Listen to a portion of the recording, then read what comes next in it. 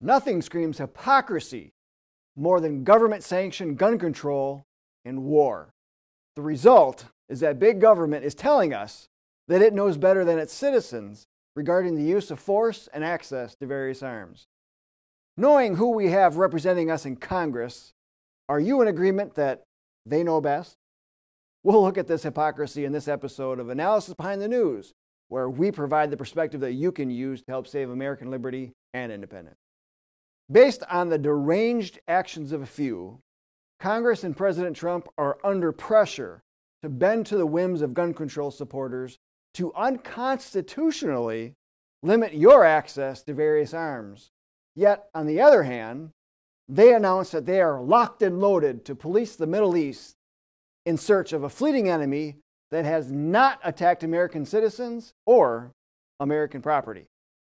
Saudi Arabia is a sovereign country, and it's also the country where the 9/11 terrorists were trained. Don't let your thinking be clouded due to the globalist mindset that we purchase petroleum from it. Saudi Arabia certainly knows the risks and can certainly handle itself accordingly.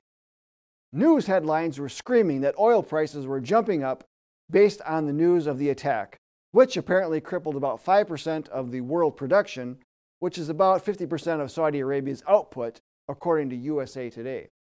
On Monday, President Trump tweeted that the U.S. doesn't need foreign oil due to increased American production.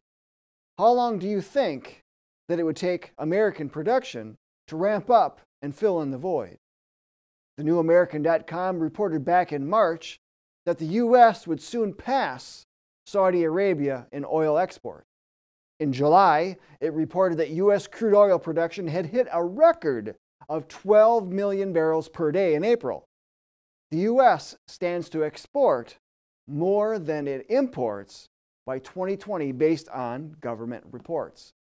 It was even suggested that the American strategic oil reserves be tapped into to make up the difference.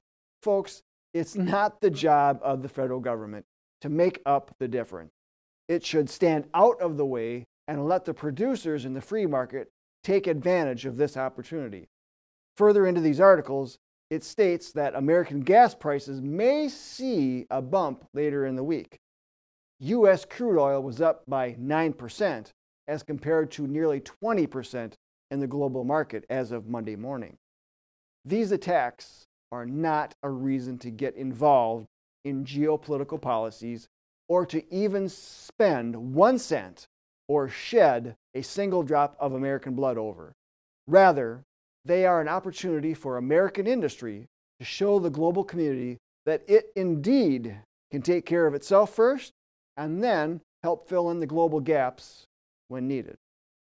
Government will only obstruct the industry's response and end up costing us much more in the long run. We would do very well in heeding the advice of our founders to avoid entangling alliances and to have honest, friendly relations. Sending troops, drones, or missiles into Iran or Yemen only plays into the hands of big government advocates. Again, Saudi Arabia is quite capable of defending itself, especially with all the military equipment and arms that the U.S. has sold it. The U.S. is not the world's policeman, and our military must not be used as such. For if we do, we only justify the political agenda of building world government that globalists expect.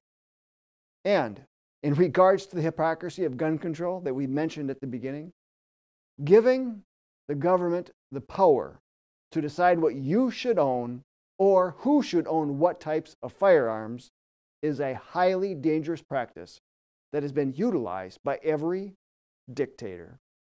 If citizens had kept their arms in the 20th century, the world would not have seen governments kill 100 million or more of their own people. Now, don't ever think that it can't happen here, as those who have escaped such atrocities will tell you. Government has a purpose, and it has limitations.